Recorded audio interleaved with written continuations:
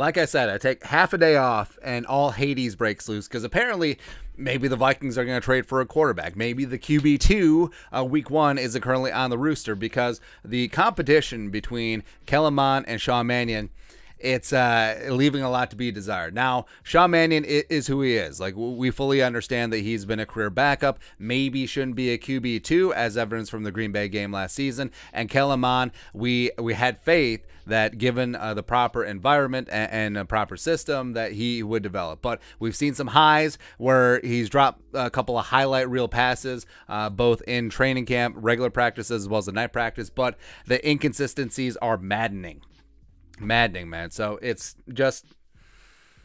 kind of frustrating because the backup quarterback is supposed to be the most popular guy in town, and one of these dudes may win it by default.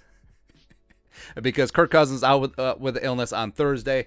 These jabronis split first-team reps. Mond came out slightly ahead. Whatever. He did lead the first-team offense on a game-winning drive of 18 yards when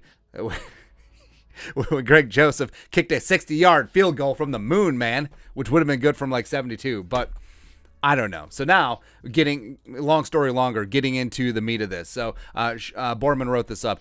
Seifert on K-Fan. So Seifert, ESPN NFL Nation writer, who's not Carl Gerbschmidt. Yes.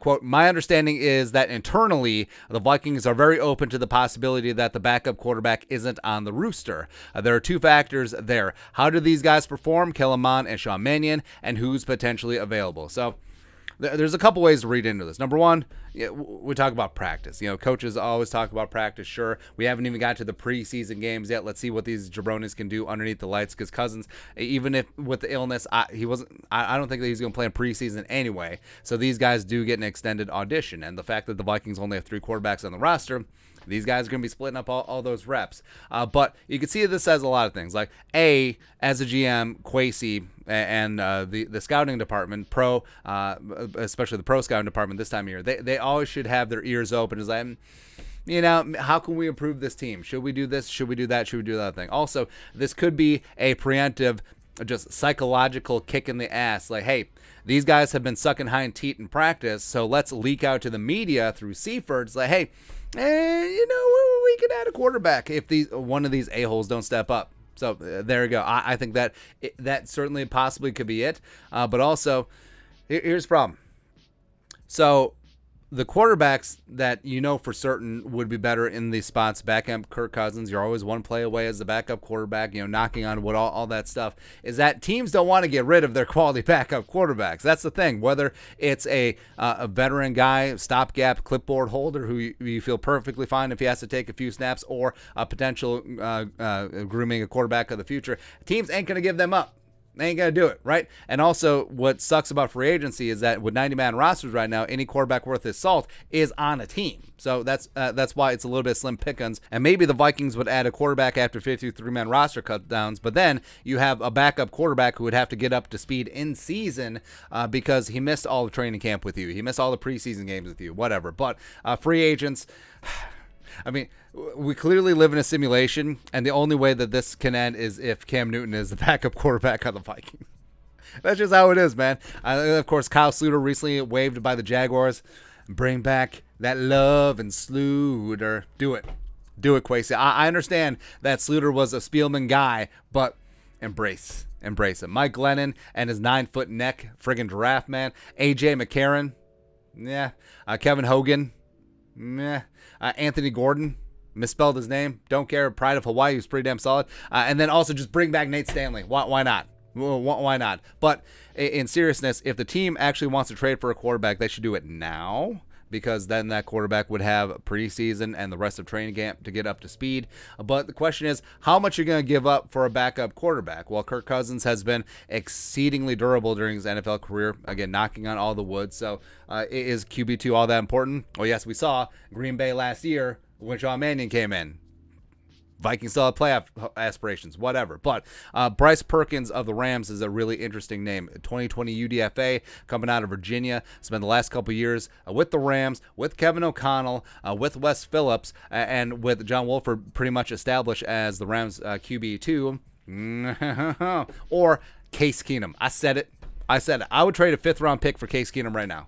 Mainly because, well, nostalgia. Also, the Bills, they got Matt Barkley on the rooster, so Keenum potentially could be available. So why not? Hey, Kwesi gets Brandon Beane on the horn. Hey, what's up? Hey, let's do that up. Mike White, the pride of Western Kentucky, really lit it up for the Jets when Zach Wilson was dinged up last year, but then White got dinged up. We were robbed of that time. Do you know that Joe Flacco is still on the Jets? Crazy, man. Tyler Huntley of the Ravens now, he's a guy that is probably untouchable. Because I think that Huntley is going to go the Tyrod Taylor route. Again, another backup quarterback on the Ravens after his rookie deal expired. Then he got a couple of starting jobs. I think Huntley is going to follow that path, and I don't think the Ravens want to give him up.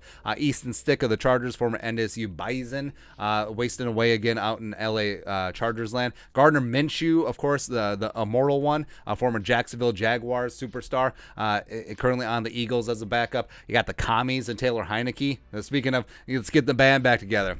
Go ahead, as well as P.J. Walker, Dynamite. So, I mean, the Panthers are a mess at quarterback, but they got Corral, they got Darnold, they have friggin' Baker Mayfield. So, I mean, P.J. Walker could be expendable there. XFL superstar, P.J. White, because he's Dynamite. Love it, man. But I don't know. I don't know at this point. More the easier thing would be is if one of these guys step up, and if it's Mannion, fine. If it's Kellen, Mond, even better. And all of this distress will be put to rest if and when one of these guys drops 3 touchdowns against the Raiders. And all of a sudden, life's good again.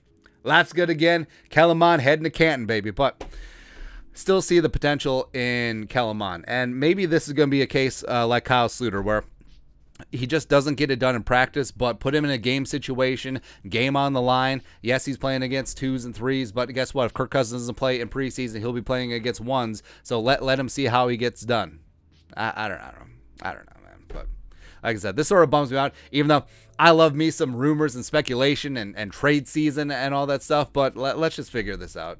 Oh, apparently they're also going to trade for a center too, so that's fantastic. But your thoughts on our thoughts.